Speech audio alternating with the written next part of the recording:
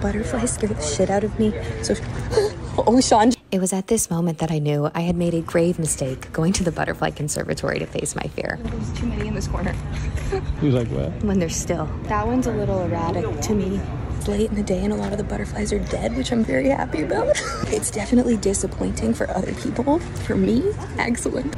No, this one gets close to people. This one did in fact get close enough to touch Sean. But after some reassurance that Sean did not die when the butterfly touched him, I started to calm down a little. I think I'm getting a little better. You're doing so good. I think so too. After spending a half an hour with the butterflies, no tragic incident, I think I might be getting over my fear. Well, maybe not totally over it.